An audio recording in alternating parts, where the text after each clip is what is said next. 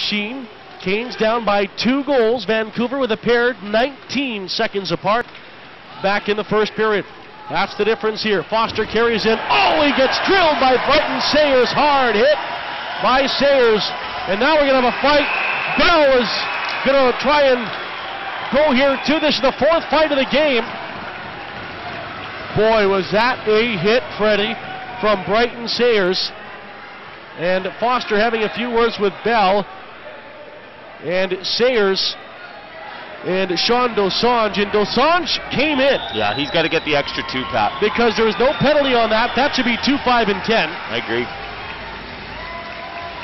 I've liked Sayers a lot tonight. He made a great defensive play earlier in the contest on Franson. It was a terrific defensive play. He's been good, and that's how you hit a guy.